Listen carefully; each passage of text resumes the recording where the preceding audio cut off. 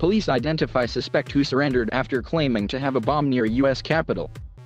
Police have identified the suspect as 49-year-old Floyd Ray Roseberry.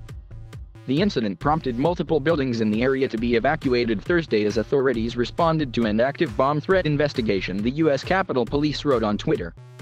Roseberry drove a black pickup truck onto the sidewalk in front of the Library of Congress at 9:15 a.m. Eastern Time, claiming he had a bomb and displayed what looked like a detonator to the officer on the scene, according to U.S. Capitol Police Chief Tom Manger.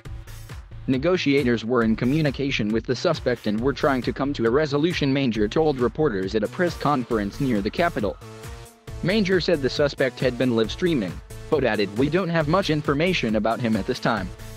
We don't know what his motives are at this time," he said. The Senate and House are not in session, and most lawmakers are not currently in their offices. The Supreme Court was also evacuated on the recommendation of U.S. Capitol Police, according to a spokesperson for the court, which is closed to the public because of COVID-19.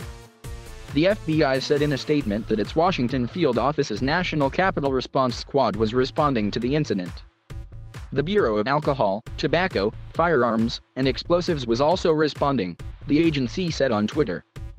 President Joe Biden has been briefed on the bomb threat on Capitol Hill, according to a White House official, who said the president is receiving regular updates from law enforcement on the matter. This story has been updated with additional information.